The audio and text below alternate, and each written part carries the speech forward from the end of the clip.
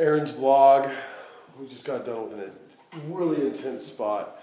Cold chills. Nick, you got like the coldest of the chills. Zach saw something behind me.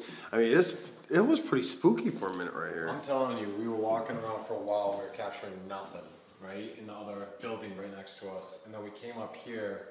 Julie, somebody who we interviewed earlier, was saying there's a guy in here that doesn't like people coming in. Right. And you always get EVPs of get out and just kind of more angry on the aggression side. And we're standing here and it's warm, everything's fine. Start using spirit box, then we start hearing these voices clear come through. Yeah, clear. No reception up here. We can't even use our cell phones up here. And we're just getting these voices come through on the spirit box.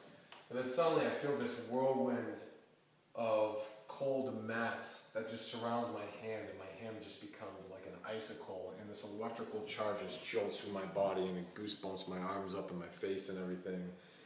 And from our past of doing other investigations, I know that there was some sort of presence right here, and still right now we're just shaking up and looking over our shoulders because we're a little creeped out. Right, we're basically just grabbing the gear and cleaning up, moving on, and we just decided to roll a vlog right where it's hot. So with that said, we're in one part of the building. Now Aaron and I are going to the second part of the building. Zach just ran back a digital recorder to go over the evidence. And here we go. Push the night vision button here. And back into investigating we go.